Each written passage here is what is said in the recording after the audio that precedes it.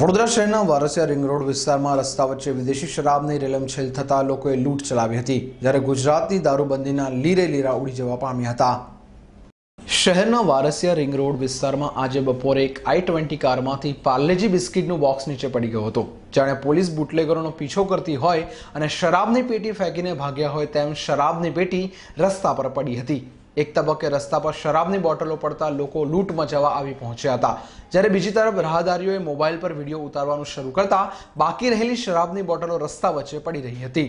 સ્થાનિકોએ પોલીસને જાણ કરતા પોલીસે બિનવારસી શરાબના જથ્થાને જપ્ત કરી લીધો હતો।